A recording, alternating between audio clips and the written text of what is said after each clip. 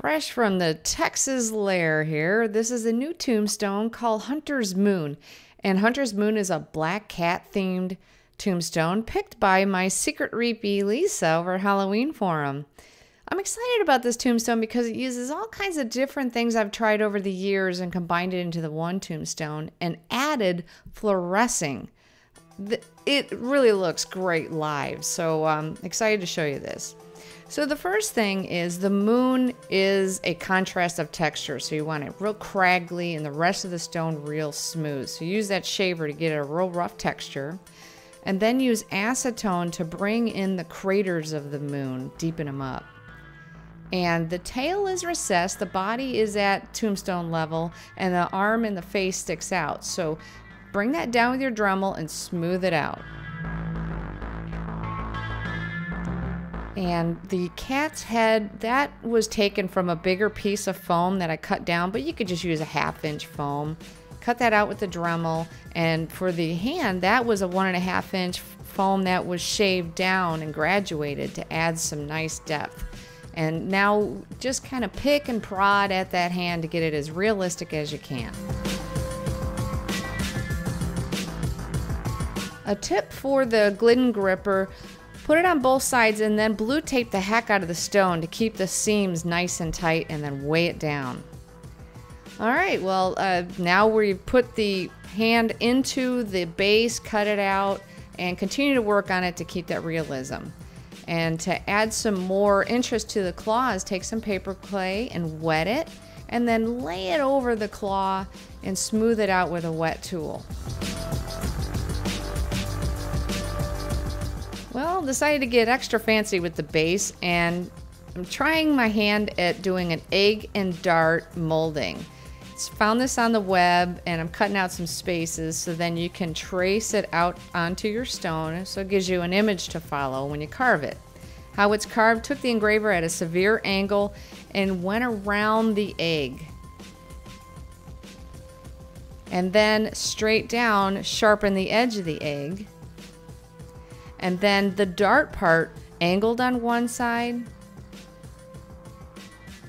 and then angled on the other side. And now making the point of the dart, angling that on one side and the other side. And then go into the corners and push down and sharpen those edges. Now you can keep going like I do here, or you can stop.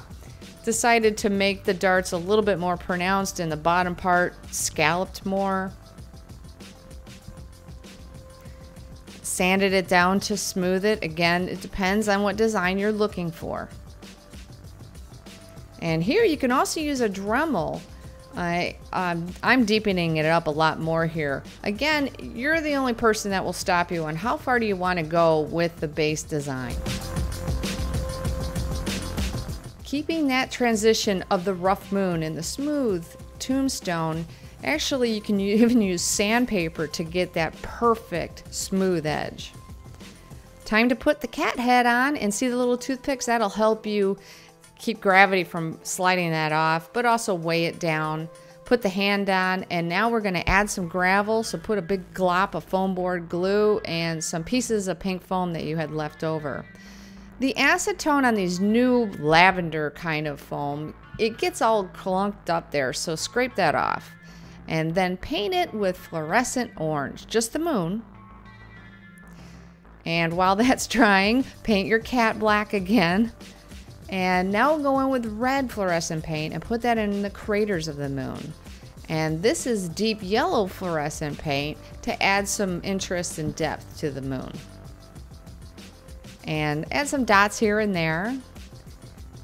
Was looking at a real picture of a moon for this, and you'll also notice that there's craters that skip across when a crater hits, and so making those trails in the moon. And that's using a bright yellow fluorescent, a different color yellow. And then finally a white fluorescent in just a few hits. And this is it in blacklight. Paint the epitaph, but don't go too, you want to have a little bit of that orange showing through. For tea staining, don't tea stain the moon part. So you may need a thin brush so you can get away with that. also don't dry brush the moon. Discovering with tea staining, if you change up the colors, you get a lot more interesting stone. This is a dark green and loved it. It makes it look mangy. Ugh. Here coming back over with another color. This is black again with some brown. So yeah, just have a little fun with that tea staining. Your dry brushing get a little subdued, so bring it back again. Just a couple of hits where it got all, loosened up by the tea staining. And, bring that cat black again, a little lighter black because you want to have some of that tea staining showing through. And don't forget to use the flat black paint for your gravel so it looks more like tumbled gravel. Make sure you do that for your cracks in your tombstone. For the eyes, need a nice white background for the fluorescent yellow we're going to be painting in there in a second. And then also bring out those cat eyes. Paint the claws while you're at it. This is a cream color. Again, you want that paw to be as realistic as possible, so coming in with a little black to give it some depth. And see, the eyes are painted now. That's painted with a deep yellow fluorescent. The claws are painted with a white fluorescent. This dries pretty clear, which is nice, so in regular light those claws still show. Alright, time for some perma blood. Glop it on there, and don't forget to throw on some moss. Here it is, it's all done. Whew! I'm loving the tea stain colors. Look at that. And I use some dishwashing liquid in the tea stain so it stains the stone more instead of just straight drips. It breaks up the surface tension. And there it is at black light. This is twilight.